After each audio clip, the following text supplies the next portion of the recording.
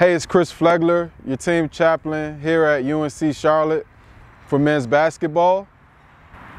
We're bringing this to you today, which I'm really excited about, just to share with you some things that are going on. As you know, some of you, right, this is year 3 for us here with the program, and it's been a different year, but we're still here, right? And we thank God for that. In a normal year, you'd be able to come here and meet Coach Sanchez, some of our players. You get to shake their hands, hear their stories, and really hear how they're being impacted through FCA and through the opportunity that I have to walk alongside them and serve them. But since you can't come here and see them, then I thought, man, what better thing than to bring them to you. You're going to get to hear from Coach Sanchez. You're going to get to hear from Bryce Williams, who's a sophomore from right here in Huntersville, North Carolina. You're going to get to hear from Regan Larson, who's a sophomore from right here in Charlotte, North Carolina. You get to hear some of their experiences and their journeys as they just kind of travel this road of being a coach and an athlete during a time like this. So let's go. My name is Ron Sanchez, and I'm the head basketball coach at UNC Charlotte. The value of having an FCA presence in our program, is immeasurable. I would love to give you, 1 or 2 examples, but I think what makes us different is that we want to invest into our young men physically so they can grow and become better athletes. We want to help them, develop their craft. But this is also a place where if you are so interested and you want to grow in your faith, that, I think it's important for coaches to also provide that for their athletes. And I think it is all interlaced. The growth of physical development, the growth of skill development, and the opportunity to grow spiritually. My FCA presence here is so present that I don't even notice it. It is that common. There's so many things going on that I could just feel it in the posture, the heart posture of so many of our players, how encouraged they feel, how encouraged they are, and I am so glad that we have an FCA presence in our locker room. The presence of Chris Flegler in our program is so important. FCA being here has impacted the heart posture of so many of our players in so many ways. Guys that are dealing with, injuries or setbacks, and just trying to find, the purpose of all those things in their journey.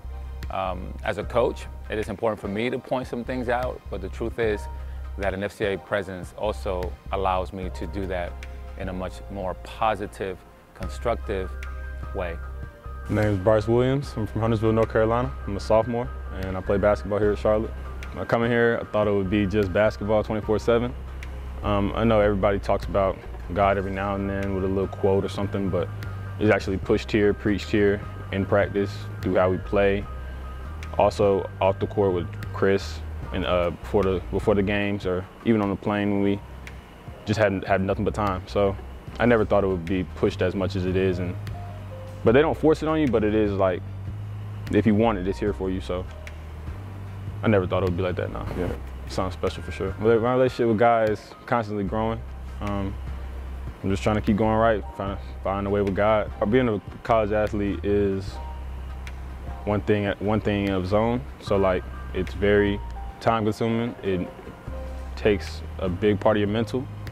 You have to be very disciplined, and just how you handle your time, that makes it real hard just from the basketball part. Now, when you want to talk about spiritual, it's not common to see that in athletes, to be chasing God at the same time while playing sports. It makes it real hard, and it just brings out another part of discipline, because you have to study a little bit, you have to read, you have to learn, you have to pray, you have to keep in contact with God. So it just requires that higher level of discipline to actually chase God, chase your faith. It gives me that hunger to want more, to learn more, and then I go ask you questions or research it on my own. So you've been like a light where it's made me want more, made me want to know more, and you brought more things to my attention And also just being a mentor to me. You help me make different decisions, help me decipher right from wrong. Anything I need, you're here for, spiritual-wise or just every day. So you make a big difference.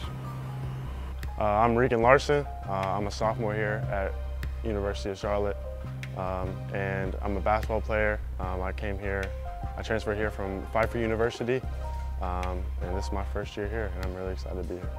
Just like a lot of people, I've grown up in church. I've always been around it, always been around good people. Went to a Christian school in high school, so I've always been around it, but I never really took my faith serious, I would say.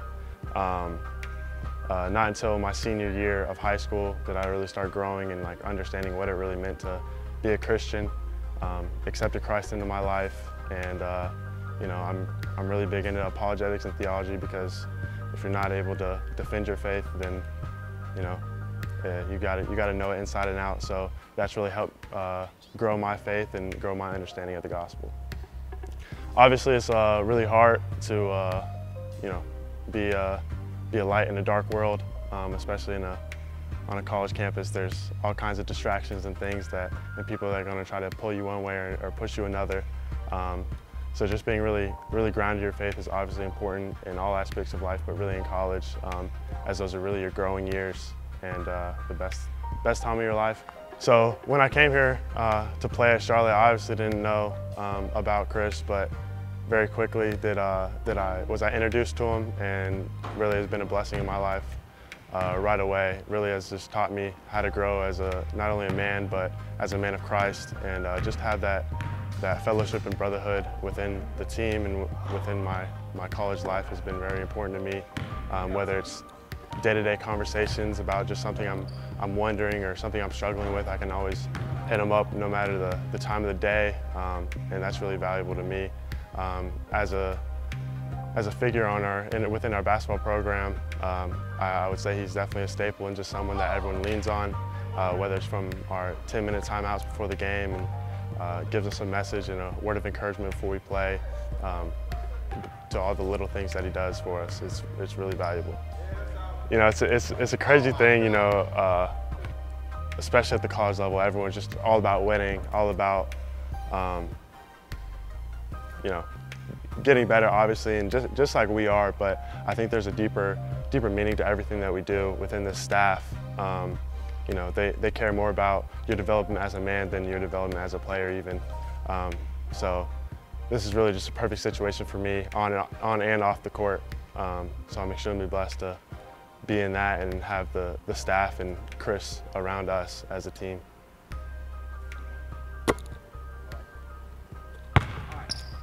So I'm glad that you were able to see all of these things from today, to hear these testimonies. Because of the times that we're in, I mean, you can't come to us. So I'm thankful to be able to bring it to you, to show you, you know, what's still happening in the midst of all the uncertainty and the chaos that's around us. But that's the God that we serve, right? I really just want people to know that God is still faithful. And that God doesn't stop. Like, he never stops working. And the scripture says that he doesn't sleep or slumber, right? And I think in times, in the midst of so much uncertainty, you like, where's God? And like, he's here, right? He's here. And I think that's what we're able to see throughout the testimonies, right? That, you know, he's here. He's here to stay. And scripture says that the kingdom of hell can't overcome it, right? Like, he's here to stay. Even though times are hard and dark and uncertain and can be discouraging at times, you still have faithful believers that are still showing up. And if they can do it, then I can do it, right? Because God isn't a respecter of person. He doesn't give me more faith than he gives, right? Like someone else. It's just, are we going to trust him? Are we going to trust him more than what we see? Are we going to walk by faith and not by sight? And if we do, God is going to continue to move in mighty ways. And so, I mean, that's what's happening here. We just refuse to stop. And that's why I want to encourage believers just to, and my partners, to refuse to stop. Just refuse to stop. Like, don't back down, you know? So.